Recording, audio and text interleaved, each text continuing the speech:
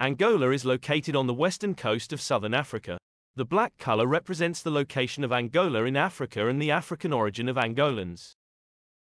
Angola was a colony of Portugal. The Angolan War of Independence lasted from 1961 to 1974. Roughly 10,000 Angolans lost their lives in this independence struggle. Angola formally got independence from the Portuguese in 1975. The bloodshed and sacrifices of Angolans during the independence struggle and the period of colonial oppression is reflected by the red color. When Angola got independence, People's Movement for the Liberation of Angola, or MPLA, a left-wing political party with a communist ideology, formed the government. Hence, the half-gear wheel and the machete were adopted as the symbols to align with the prominent communist symbols of hammer and sickle on the Soviet flag. The half-gear wheel represents the industrial workers, the machete represents the agricultural workers, and the star stands for international solidarity.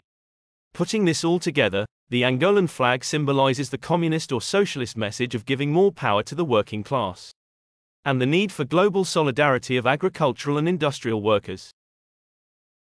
Finally, the golden color represents the economic, mainly mineral wealth of Angola. Angola is known to have 36 of the 51 critical minerals. At present, mining accounts for roughly 1.6% of the GDP, primarily through the export of diamonds. Unfortunately, the rich and vast mineral resources in the country are not yet fully exploited. As a result, the Angolan economy remains dependent on the extraction and export of crude oil.